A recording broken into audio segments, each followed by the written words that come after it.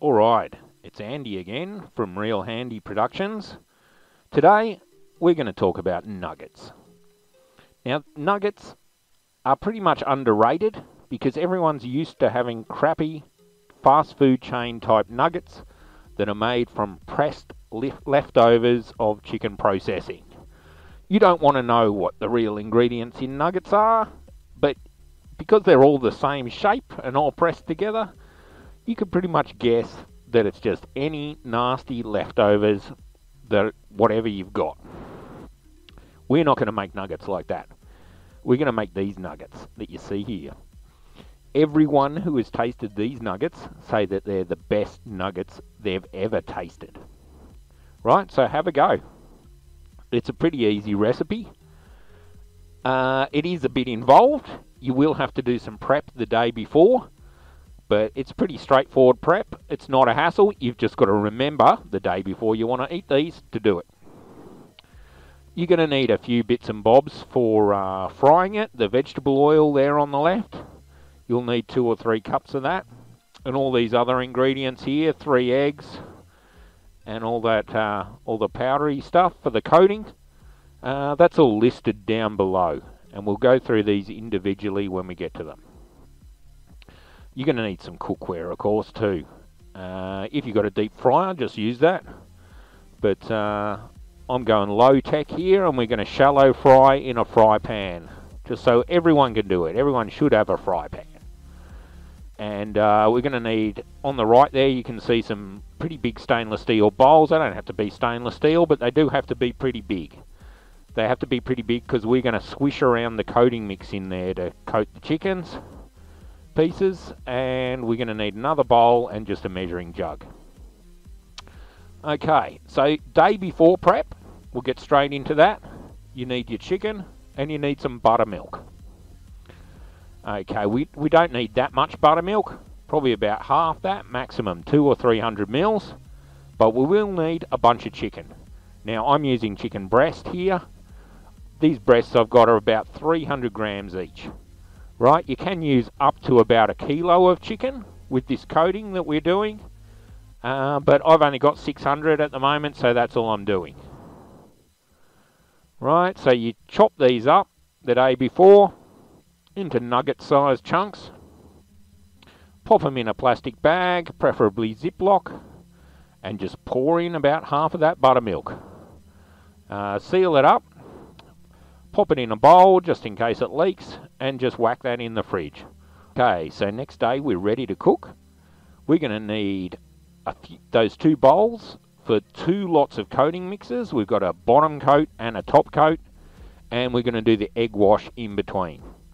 So this stuff you see here in the picture, that's what you're going to need for the first coat mix, right, the undercoat. Okay, so we've got corn flour. You're going to need 1.5 cups of that. You could use rice flour instead, any sort of fine flour. It's got to be really fine. And paprika or paprika, you're going to need about 1/4 cup of that. Anyone who's used paprika will know that 1/4 cup is a lot. Just trust me, use 1/4 cup. Okay, and chicken stock. I've got the powdered stuff here, so I can just take out a teaspoon. If you've only got chicken stock cubes, just crumble it up as finely as you can. Okay, and we whack them all in a bowl, grind in a bit of salt and pepper over the top, and then we mix it up. And you should get a nice light pink powder like this. That's your first coat mix. Okay, so just put that aside in the bowl, and we make up the second coat mix. That's just about 1.5 cups of breadcrumbs. And you want to put in your sesame seeds, about 1/4 cup of them as well. So whack them in the bowl, give them a bit of a mix, and that's the coating mix ready to go. Pop that aside, and we'll get a couple of eggs. 3 eggs. If you're doing 1 kilo, as opposed to my 600 grams I'm doing here, you might want 4 eggs. So you just want to just smash them into a bowl and just whisk them up. And then we want to drain that chicken that we've had marinating overnight. I just chuck it in a colander in the sink and just make sure I wash away all that chickeny buttermilk. And I'm going to show you in a video here of the coating process. So I just take these out with tongs and chuck them in the first coat mix, the pink flour. Get sort of up to 8 in there at once and just give them a good squish around. And that way they get pretty well coated and I don't end up with a bunch of flour all over my hands, all over my tools. Right, so just scoop them up with a slotted spoon, just give them a bit of a shake, get the excess flour off them, and just stack them up on a plate. And once we've got all of the chicken done with the first coat mix, we'll move on to the egg wash and the second coat mix. Right, just when you've got all of these done, which I think I've got done here, there we go. You might want to just sprinkle a little bit more of that coating mix if there are any areas that aren't too well coated, just so they're nicely coated like this you've got in this picture here. Then what we can do is just chuck them in the egg mix and put the final breadcrumb and sesame seed coat on. So again, I'm going to show you this process. Just going to chuck half a dozen of the nuggets in there. Give them a bit of a squish. It's a bit dangerous swishing around the egg like this in a bowl that small. I've had a bit of egg go flying. So you might want to just turn them over with a fork or just use a bigger bowl like we're using for the crumbing.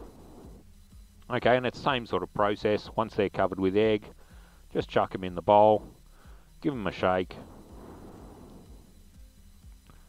until they're well and truly submerged in that coating mix. And that should be all you need to do. And you can just reef them out with a slotted spoon and stack them up with the rest of your nuggets. So this is the last of my batch. So I've got basically the whole lot sitting there on that plate. Okay, now like I said, I'm only doing 600 grams of chicken. The coating mix recipe is for more.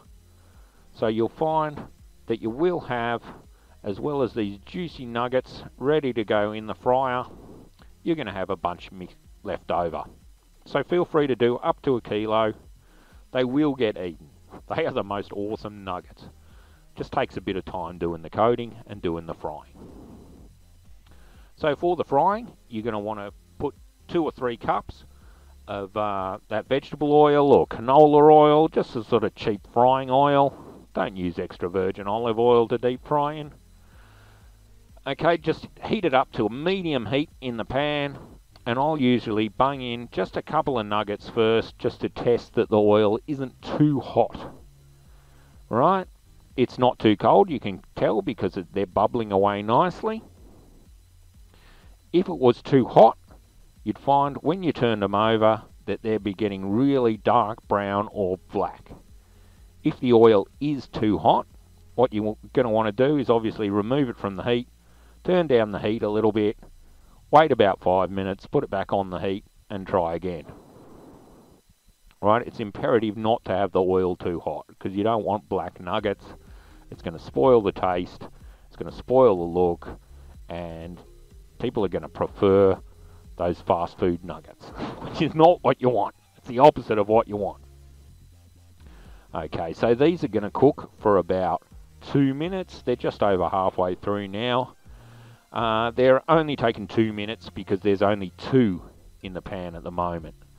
So there's not much actual nugget to absorb all the heat of the oil. So they're going to cook quicker than if you chuck in 10 or half or a dozen or whatever. Right, so these are nearly done. You can see that they're a nice golden brown there. Those sesame seeds are really sticking out. And yeah, we're just turning them just to get them evenly cooked on all sides. And in a few seconds, we'll just give them a shake. And we'll take them out and leave them to drain, get the excess oil off just by putting them on plate covered with paper towel. Okay, so that's one. That's our tester. Always have a test and a taste, of course, of the first one, just to make sure everything's working okay. And you can see there's a nice, thick, crispy coating and that juicy buttermilk chicken in the middle. Awesome, awesome tasting nuggets. Okay, so now what I've got is the full cooking of a full load of nuggets, about 10 nuggets I chuck in at a time to cook. I've put the sound in this one just so we can go through the whole process. You can get used to what they look like when they're cooked, what it sounds like when they're cooking. And so if you get anything wrong with the cooking process, you can't blame me because I showed you the whole thing. Okay? So yeah, you can hear the sizzling there. You can also probably hear a really annoying drone in the background, and that's my extractor fan because I'm cooking inside and I can't stand all this oil vapor going everywhere. I've got a pretty heavy duty extractor fan on, so that's that sound in the background you can hear there. Okay, so yeah, just chuck them in, not too long before I give them a turn, you know, not even a minute, and then they've got to cook for another 2 minutes. So while they're cooking away there, I'm just going to explain that at the end when you serve these, you're probably used to serving nuggets with sauce because they're pretty plain flavoured things when you get them from a fast food chain, and you need a sauce to give them a flavour. Not so with these nuggets. Right, you will not need a sauce. You can just eat these by themselves. They are so tasty, just from the buttermilk soaking and the coating with that paprika and the spices. It's just beautiful. Alright, but if you do need a sauce, because some people will find that you can't serve a nugget without a sauce. You know, serve it with a sauce. I've got some good ideas for sauces.